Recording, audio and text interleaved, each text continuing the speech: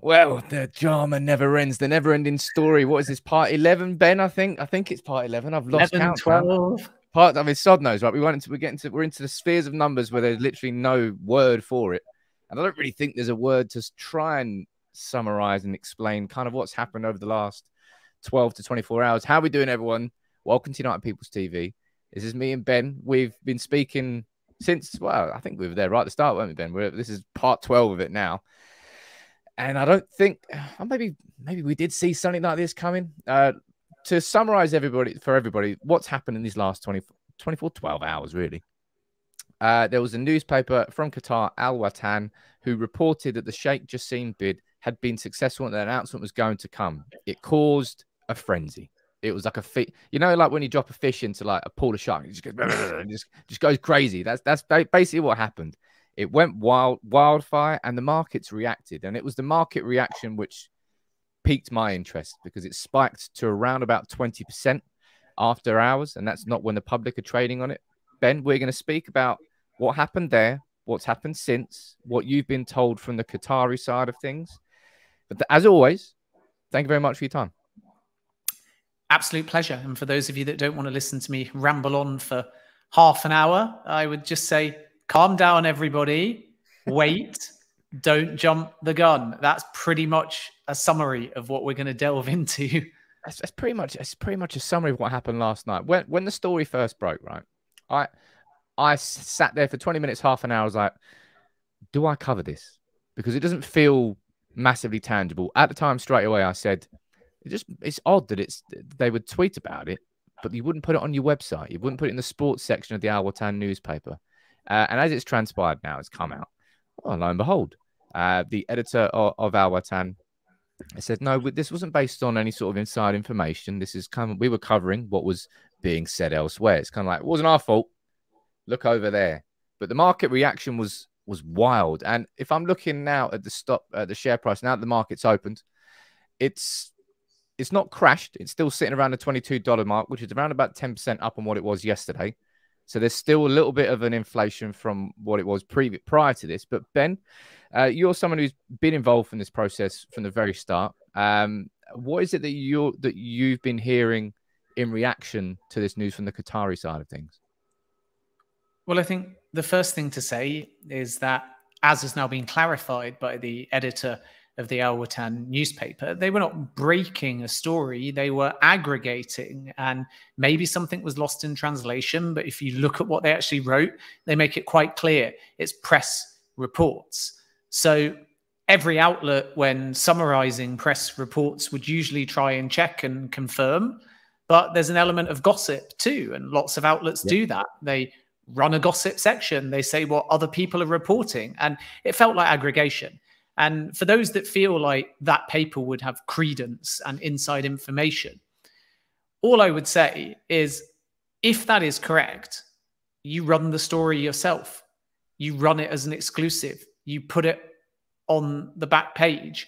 And I can guarantee you that every major Qatar outlet, if the 9-2 Foundation win the race for Manchester United, will be shouting and screaming about it on their front pages, on their back pages, and on social media. This was buried in a social media graphic and then it exploded. And one of the problems is that then everyone sees that plus stock market, and then they start to look at other media outlets that are aggregating it with slightly clickbaity headlines as well. Like Sheikh Jassim has won. The Mirror done that straight away. United. And you see it everywhere. You see it in the British media, you see it in the European media, you see it in the Arabic-speaking media, and suddenly you lose where the source has come from. And this was pure aggregation. So I don't mean to sound negative. I'm not pouring cold water over anything. I'm just pointing out that there's two primary groups in this race looking for either control or an outright sale, plus the minority investors. And at this stage, nobody's been informed of anything at the time we're recording this. And I'm being told that in the next few days, that may not change. And we can delve into why and what exactly is happening throughout the course of this recording. But it's such a seminal moment. It's such a vital time for Manchester United. It's going to be one of the biggest announcements ever in sport, certainly in terms of transactions. But I would argue that the sale of Manchester United, if that's what happens for a world record price, is also up there with Messi moving to Inter Miami or Kylian Mbappe when he joined PSG and now he might be leaving PSG. It is massive, not just in football, both of them, not just in sport, but in business. It's front and back page news. And as a journalist, therefore, to say anything on the matter in terms of who has won, you have to be 100% sure. It's not about being first. It's about being right. And anyone under the sun, whether they're Joe 1234 or whether they are an outlet, can say anything, can guess at anything. And in essence, you've got a 25% chance of being right because there's 4 options. There's Jassim, there's Ineos, there's minority investment or financing, or there's no sale.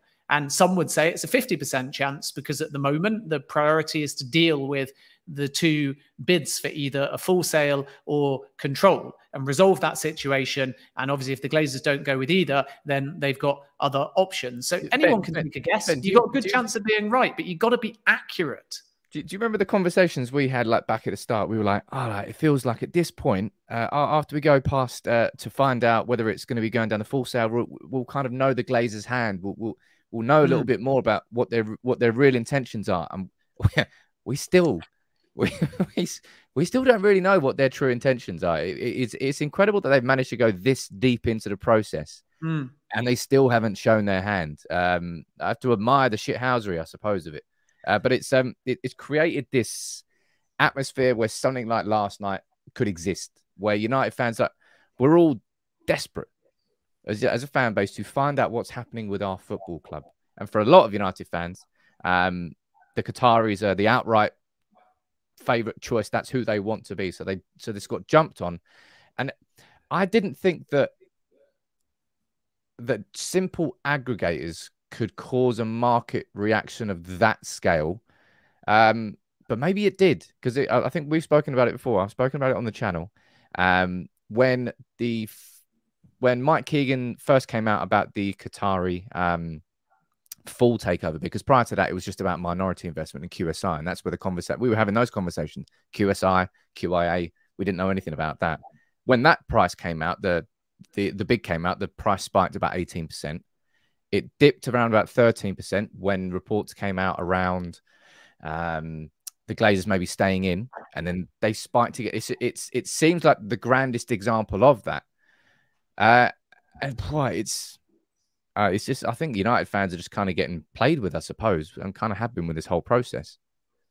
To an extent, but remember, this is a business transaction, and the Glazers can be faulted for almost everything at Manchester United in terms of abandoning the club, foundational core elements that are rotten, a lack of modernisation, all kinds of things have been levelled at the Glazers by large parts of the fan base. And as a journalist, I've got empathy for certain aspects and accusations made against them. One is that they've not been transparent and open and spoken. One is they've not modernized the football club. Ultimately, it's in debt. And all of these things are bad for sustainability. But one thing you can't really criticize the Glazers for is just trying to get the highest possible price. It's their process, and people might be frustrated by it. And obviously that includes those senior within the football club, but they're trying to get the best possible price. This is still ultimately all about money. And the reason why they haven't shown their hand, as I reported a few days back, is because the determination has been made to treat all groups like a preferred bidder and have them jump through virtually every preferred bidder step: due diligence, final negotiations, independent valuations, all kinds of things that would normally only happen with a preferred bidder. And that preferred bidder would traditionally be one group in an exclusive period. So we have to be very clear, because throughout this whole process, we've said preferred bidder. And the reason why we said preferred bidder is because Rain ran the Chelsea sale and they shortlisted effectively 4 preferred groups, and then they picked one. And it had to happen very fast. So when there were 4 preferred groups, a lot of due diligence was done, even though no one was exclusive at that point. So if earlier in the process there was a preferred bidder, then they would enter into exclusivity, they would do their due diligence, and that was the expectation. But there's been such a low volume of credible suitors that are prepared to get anywhere close to the Glazers' valuation, that we've actually hit a scenario where everybody has kind of stayed in the race and everybody is effectively not waiting to be preferred bidder. And maybe that term will actually end up getting used by some, but it's a bit of a media construct at this point, because we're not talking about a preferred bidder now. We're talking about a winner, and we're not talking about exclusivity. We're talking about the completion process. And in that completion process, it's very much about signing and being bound on both sides. And then after signature, there would be a massive break clause if either party was to exit. Whereas traditionally, preferred bidder and exclusivity is about due diligence and is about final negotiations. And we're almost beyond that stage, because Sheikh Jassim said that that group are not going to engage further on financials. And Jim Ratcliffe hasn't increased his offer. They're simply talking about the structure of the deal. So we have to be very careful at this point, because I think everyone's waiting for a preferred bidder stage. But my understanding is that exclusivity will not be offered in a preferred bidder stage to either group. So instead, what's happening, which is way more advanced, is that they're both being put on the brink. They're both being told complete the deal. And I used this analogy over the course of the last few days, and I think it's the simplest way of explaining it. Imagine you've got two people that want to buy a house, and effectively the broker doing that deal says, both of your offers need to be in shape to sign. Both of your offers need to have all the paperwork ready. Both of your offers need to be watertight and executionable. And then one day, after discussion internally and at board level, we're going to say, this is the one that we want to sign. And even though the other one's ready to sign and ready to execute and ready to transfer the funds, the house isn't yours. And that's almost the situation that we're in. Now, I'm being a little bit superficial. It's far more complex, obviously, than the exact analogy I've given. So both groups are cautiously optimistic, if you like, or a growing positivity on the Qatar side and a consistent cautious optimism on the Ratcliffe side, because they're both being asked to do these really in-depth, advanced aspects.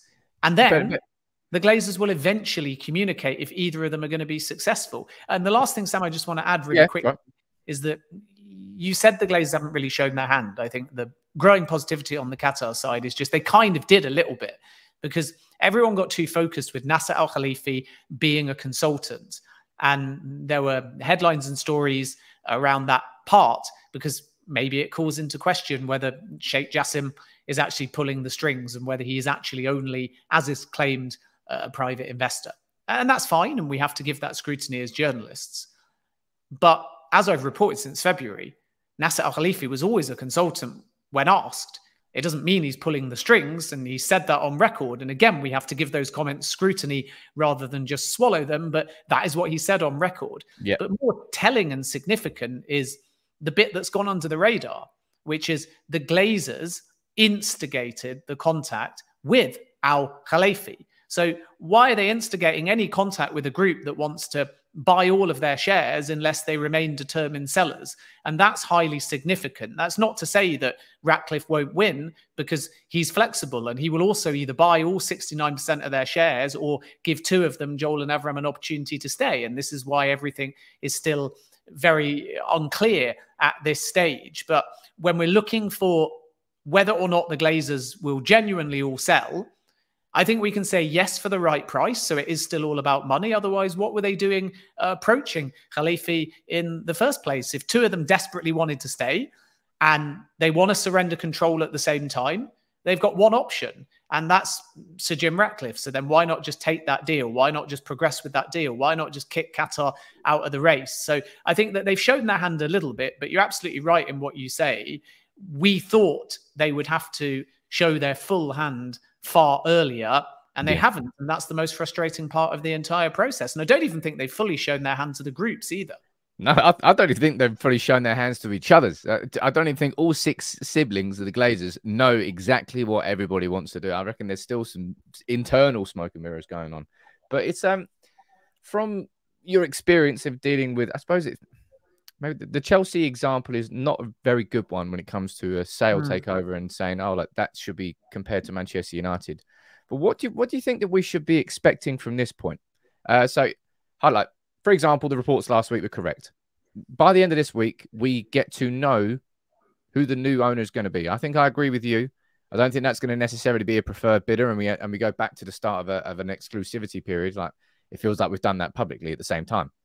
So how long do you think that United fans can reasonably expect to wait for the next? Because we are just waiting for the step here. This isn't going to be the takeover done. This is just going to be, Well, you who don't it's know. going to be. You don't know. I mean, this is the point. If things are really advanced, then the next step logically could be a winner. Now, winner doesn't mean completion. So this is the area that has, I think, the least amount of information from sources, because if you outline the process for completion, which is not just about winning or signing, it's about passing a Premier League owners and directors test, it's transferring the funds, which usually comes last, and any other box ticks, legal or formality wise, everything like that could take 3 to 6 weeks. So the key question is how much of that has already been done and prepared versus how much will be done as or when anything is fully agreed with the Glazers. And I think that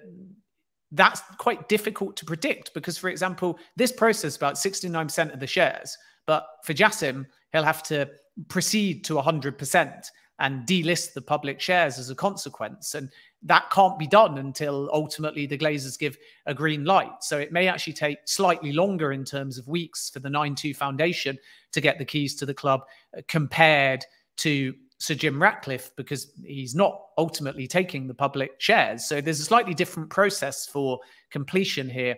But I think the next step is effectively winner. Now, some, because it's kind of a media construct, may speak about preferred bidder, but again, preferred bidder in a standard takeover means exclusivity. That's really all it means. And exclusivity is for due diligence and final negotiations. I think that if there's any exclusivity that comes in this process, it will simply be to ensure that the funds are transferred and that all of the protocol around completion is done. It won't really be a period for negotiation, which is what we tend to associate with a preferred bidder.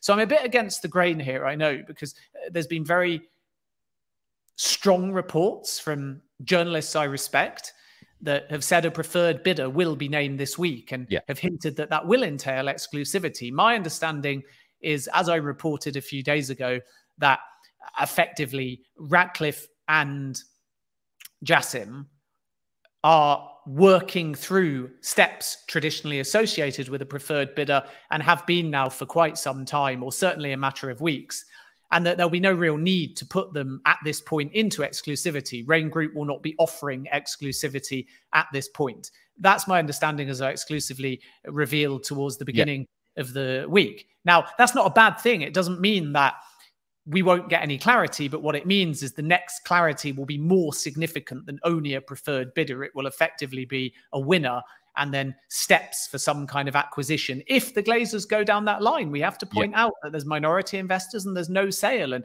we still cannot discount any possibility. Feels unlikely at this point, though. Feels unlikely at this point. Well, you say that, but again, for balance, we have to point out that of course, you can't rule it out. Turned away, the Oak Tree haven't been turned away, the Aries haven't been turned away. So some of this is the game to put pressure, obviously, on the main two contenders, but it would be irresponsible to just say that it's only a 2-horse race.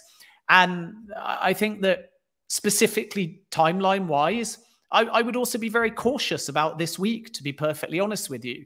I think the indications from those close to both the groups and also the selling side is that nothing public and groundbreaking may materialize in the next 48 hours and maybe not even this week, even though, as I say, at the beginning of the week, there were these strong indications that we'll get something this week. So the reason if I could sort of interrupt you there, just because I'm not trying to put words in your mouth when I'm asking this question. I'm saying from your perspective now as a journalist, is sort of like you've been in the process and you've been reporting on the process since the very beginning. At this point in this stage and where we are now, with the 5th bid in from Sheikh Jassim, with the conversations that have been had with Nasser El Khelaifi, with everything that's happened now, what could possibly be a reason that the Glazers delay this any further? Like, well, again, I don't think that we're talking about delays. So we have to be really careful how we phrase things, because as I said probably in the first show that we did, a standard takeover takes 9 months. We're about 7.5 months into this one, and we're far less if you take the point when indicative offers came in.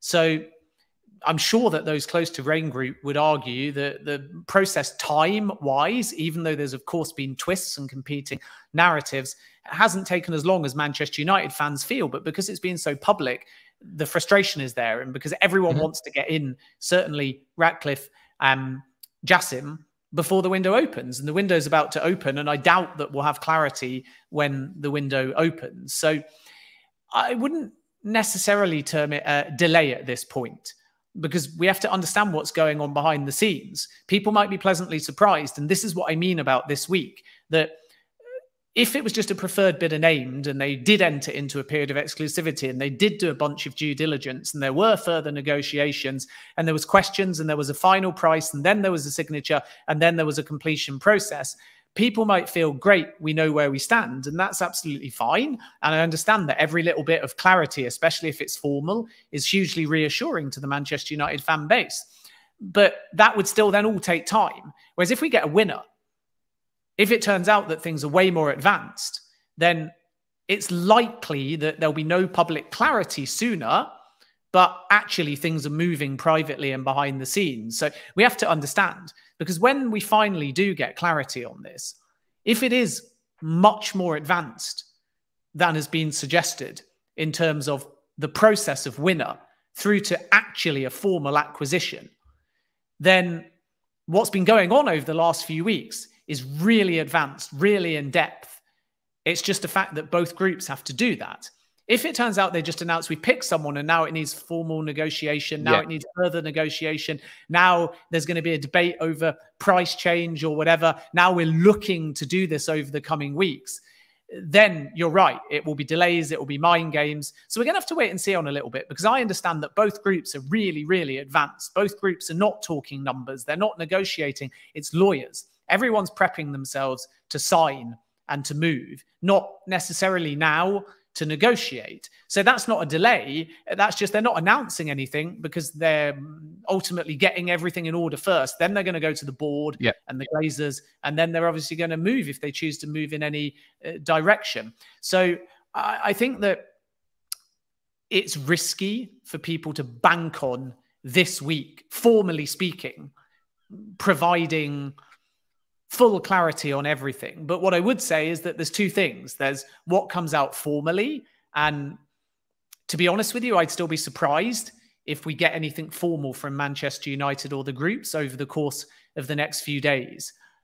But we as journalists are obviously trying to establish what's going on and beat the formal announcement, if you like. And that's where we have to wait and see whether we can get anything definitive, even if there isn't a formal announcement this week. But we're going to have to wait and see. I don't ever want to sell a false dream. I don't ever want to simplify it to the point where I'm coming on air and I'm saying to fans, this team is going to win, that team is going to win.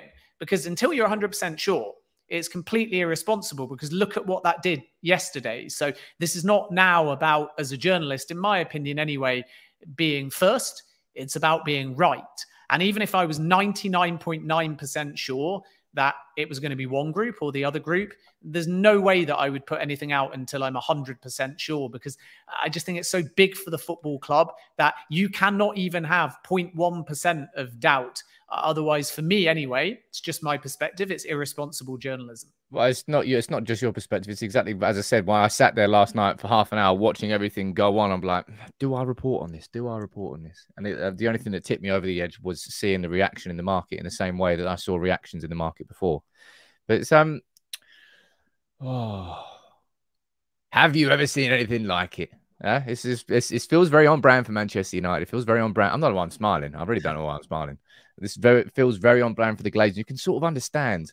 Once this is all said and done, you know how when the government, they were doing all their PPE contracts and everyone knew that there was it was just dodgy. I'm not saying that United are dodgy, by the way. Just let me get to the end of my analogy before I try. That's what I'm saying about the Glazers. But everybody knew that something was going on that whole time. And now that it's a year and a half, all the stories are properly coming out. I'm going to be interested to find out, once this is hopefully all said and done and the Glazers are gone, and we find out more details about what's actually gone on through this process. Because I think you would have every right, as Sheikh Jassim or Jim Ratcliffe, to be pretty pissed off about coming this far into the process, this deep, and to then not get the club at the end of it. Yeah, I think you're right. I think all I would say, Manchester United fans see everything through a Manchester United prism. That's normal, and you would expect nothing less. But this is I counted it the other day, 18th takeover. And that's only really over the last 5 years, which tells you how football is moving. And I was across the Chelsea takeover from start to finish. The Chelsea takeover was sanctions, a shock announcement of a sale, a super speed process, the government involved, all manner of politics, a high volume of groups, mudslinging between the groups in the media, games. There was the eventual winners, Clearlake Bowley, who obviously came in very quickly and have spent a lot of money. Rain Group were running that process as well. There was Sir Jim Ratcliffe after Clearlake Bowley was in an exclusive period trying to hijack the deal and go outside of the process and publicly announce that he had the best part of 4 billion. And it was funny because at the time, a lot of people said, what on earth is he doing? Clearlake Bowley in an exclusive period. How does he even think he stands a chance? And one theory at the time was he wants it out there in the market. He's got 4 billion because who knows? Manchester United might become on the market. And guess what? Manchester United's on the market and Ratcliffe is now formally in the process. So every takeover has these twists. Every takeover has these changes of plot lines. And I've covered enough that I know when I can confidently say something and I know when I have to be a little bit more cautious. And this again is why I'm not prepared to back up any rumor or people trying to jump the gun for clicks and headlines. There will be, in likelihood, a conclusion, as you say, that is not just no sale. And when that is definitive from sources, I'm sure you'll see the mainstream media that whoever's watching follows and trusts report on that and add all of the detail. But again, I mean, they're both under NDA. Everyone's under NDAs, aren't they? So that's going to be blocking quite a lot of that funnel of information. Well, yes and no. I mean, the NDAs are over the process and the detail, and the groups have to naturally respect that, as does the seller. But there will be nothing once something is agreed and Manchester United plan on announcing it publicly to stop that public announcement being reflected within the media as well. So actually, when we're talking about numbers, when we're talking about prices, when we're talking about all of these different aspects, then it's very difficult because, as you say, people are under NDA. We all go to our sources. We all do our best to compile the information accurately. But when you get to it just being announced, it will be the most public thing ever. There will be statements from all sides. With Chelsea, it was a joint statement. So that will be a lot easier to get the true picture.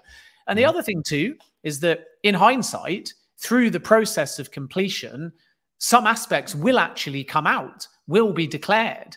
So we will learn certain things like the price in hindsight, and then we'll be able to kind of connect the dots and say, well, actually, the Qatar side were right all along, or the selling side were right all along. There'll be no hiding some aspects of this deal in hindsight if a deal gets done. So then when we've got a completely different narrative from each side, we'll be able to say, well, actually, the selling side were right all along and the pledged investment was actually part of it. Or we'll be able to say that the notion the pledged investment was part of Qatar's offer was all just a way of muddying them somehow in order to try and drive the price up further. And what I would say is that the group perspective is there's no competitive tension because it's like apples and pears between the Ratcliffe bid and the Jassim bid. And yet Jassim has bid twice after the so-called final April the 28th deadline. So if you're a Rain Group running the sale, you have to say they've done their job because they've somehow been able to get 2 further bids from Qatar.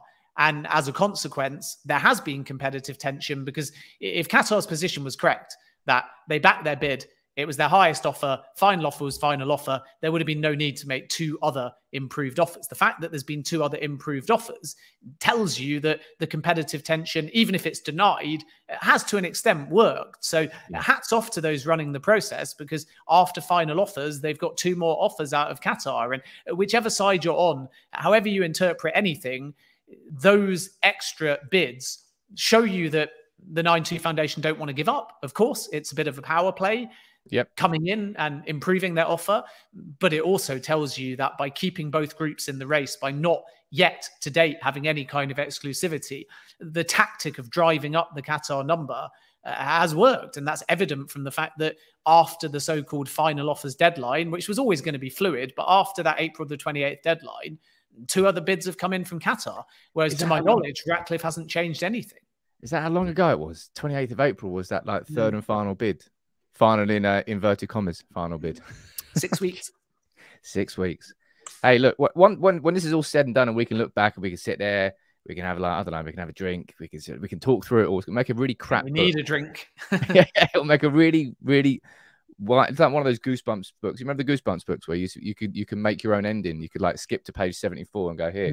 That's kind of what it's like here. You're like, which bid do you think's gonna win? And it's I suppose the last 12 hours are a lesson in what you said there. And a lesson I think it's an important lesson for any sort of aspiring journalist is it's not the most important thing to be first anymore. It might get you, it might pop your head up a little bit earlier, but then when you're wrong, you gain nothing. In fact, you actually kick yourself down a couple of notches. And also if Qatar wins, Sam, which they may do. I mean, they're at the table. Ineos are at the table. If Qatar win, there might be people, particularly on social media, that say, we told you so. It was always the case. But remember, there were social media people telling you it was going to be done in February, March, April, May. So if you keep saying it's going to be done, it's going to be done, it's going to be done, then eventually if it's done, fine, you can celebrate and say, I always told you it was going to be done, but you were wrong in February, you were wrong in March, you were wrong in April, you were wrong in May, you were wrong yesterday evening. And if it happens, Qatar still don't know about it at the time we're recording. Now, that's not to say there's pessimism. Both sides, as I've said repeatedly, feel like they stand a very real chance. And why? Again, because they're both being framed to get to the point of being ready to sign for when the Glazers finally make their decision. But again, if they win even tomorrow, even as we're speaking, the people last night saying that they had won categorically are wrong. And I'm not, by the way, talking about journalists, because guess what? All the people that have covered this sale from start to finish that have been absolutely brilliant. I've got huge respect, for example, for Matt Lawton, Mike Keegan, Miguel Delaney, lots of people covering the sale from different angles with different perspectives, have invested time and effort and energy. And you might not agree with them with everything that they say, but one thing's for sure, if they've covered it from start to finish, they're sure as hell not going to not cover the winner. And last night, none of them wrote anything or said anything on these reports because we were going to sources and caution was being urged. So even if it happens right now whilst I'm speaking and it is Qatar, and there's lots of celebration from those that want Qatar, once again, the people last night saying it was done are wrong. And they didn't know anything in advance because 9-2 Foundation last night didn't know anything in advance. So Qatar could win. Like, nobody's denying that. And Ineos remain in the race as well. But once again, we have to, as journalists, be 100% sure that it is a win. Not that it might be a win, not that it could be a win. Otherwise, you're just jumping the gun. As I said, I think that's probably why me and you got along so well, and why we talk so much. I mean, God knows how many hours we've clocked up talking about this. But I'm maybe the next one will be the one. I think I said that last time, but maybe the next one will be the one when we've got that clarity. I won't use the word preferred bidder. We've got that clarity, and that's what we're just waiting for. And I think the market, because I'm looking at the market again now, it's still hovering around about $22. It's still 10% up on yesterday, so it's not completely dipped back down. I'll be interested to kind of follow it and see how the trend continues to go. But as it stands, still there is no preferred bidder. Still, from the Qatari side of things, nothing is complete. And that was the sort of the suggestion yesterday. And that's why we had this conversation. And Ben, as I said, thank you so much, man, for giving us so much of your time here as a community. I think everyone is constantly saying, get Ben on again, get Ben on again. They appreciate your insight and your time. So thank you very much, man. Yeah, I appreciate it. I mean, look, hopefully we can bring you that clarity soon. I think it's what everybody wants. But like I've said repeatedly, I won't jump ahead and offer any clarity before I'm sure that the clarity is legit, which probably means a 12th show at some point. And exactly, when you get that clarity, you'll be, one sec, I've got to FaceTime Sam immediately before I go anywhere else. That's exactly where you're going to go, Benny. Maybe, maybe not. We'll see. But look, thank you very much, Ben. I'm sure we'll be back for number 12. If you did enjoy the video, drop a like on it. Make sure you follow Ben at JacobsBen on Twitter. Still not got your Twitter name back yet? No? No, I mean, there's Ben Jacobs. He's got 1 follower. I'm not changing now because the backwards brand has just become my thing. But there is a Ben Jacobs out there, and he doesn't have a profile picture. He's never tweeted, and he's got 0 followers and followers 1, I think. So it's very strange that he has the audacity since about 2008 to take the forwards way of saying my name. I'm gutted because when I first joined Twitter, I probably could have just taken Benjamin Jacobs, but oh well, Jacobs Ben. It'll stay at Jacobs Ben. Suits you anyway. I'll leave it. We'll leave it at anyway, that. Thank you very much, Jacobs. I'll see you soon.